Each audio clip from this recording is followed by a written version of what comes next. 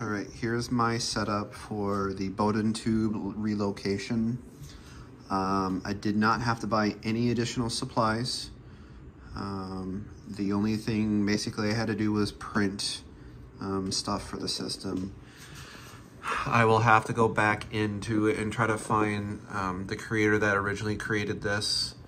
So the screws, I don't remember what these screws were. They were just in the extra bag that I had. They were longer screws that fit into here because normally the ones are the lower profile ones. So it replaced the two that were here. And then I used the pre-existing screws from the original hardware that was screwed into here because both of these are plastic screws.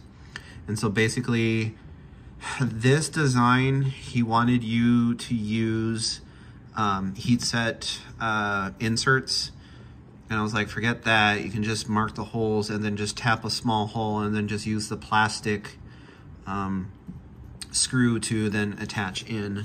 The only thing I recommend is when you print this, so this side will be flat and then this side will be on top. You want to print it flat. You want to increase the top layer so you have more plastic for the screw to go into this way. I did 2 wall, 4 bottom, 4 top. I would maybe go into I'm just using the Creality slicer. Leave the 4 bottom, but maybe increase your top layer to 8, 9. It'll just help to make sure your screws have more to go into.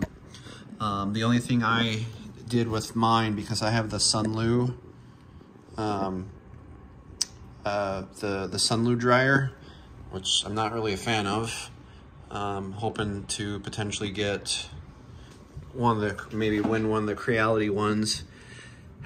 Because I have to see this screen, you can also hear the fan's kind of loud. I thought about contacting them. If anybody else owns a Sunloo S2 with the fan and the 2 heaters on top and bottom, let me know if your fan sounds like this. If it is, whatever, I'll deal with it. But because it opens up this way, it was a pain in the butt to get it back here because it would come out here and then it was still not high enough and I wanted to see because I'm working over there. So this is my setup. So again, I did not cut. I did not have to get a different length tube. You basically just run it through here. Now more onto the actual setup. So this is the JC lid riser with a modified outside here. I'll have to relook at all where I grabbed these STL files for these. I don't remember. I had looked through them and I know it was hard to find this one, but I'll find the one that doesn't have the heat set inserts. I'll just get the one, link it to the one that's just, this is the solid block. So basically you print the JC lid riser. My hinge pins just broke, so I got to reprint those. But you do all your 4 sides, do your inners. I can't remember what he calls them. And then, like I said, he doesn't have it. Someone else created the one where it has the hole where the tube goes through. But then you run it, and then I actually removed 2 links from this chain because I was still finding when the core that's in here is really stiff, and I'm always finding that it's bending here. But the issue that I was having where I precisely tuned this is that when it got into the corner, you can see how it kind of does this. Basically, I took 2 of them out, so when we go into here, it kind of goes, it's not great. I might need to even take 1 more out, but I was finding that there was too much cord. And so I pulled some more of the extra in here.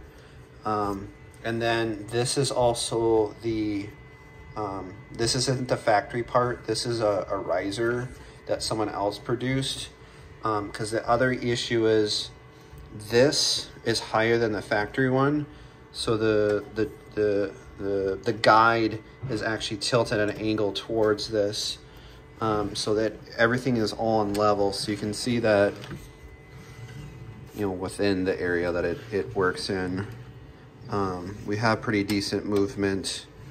Like I said, I'm still fighting this to try to figure out how I can get this to be a little bit more flexible. But as you can see, it's not really kinking this as much. Again, it's still not great, but for someone that wants it enclosed, reducing the sound, ABS, whatever the thing is, this seems to be the best right now. But yeah, so that's kind of where I'm at for a setup.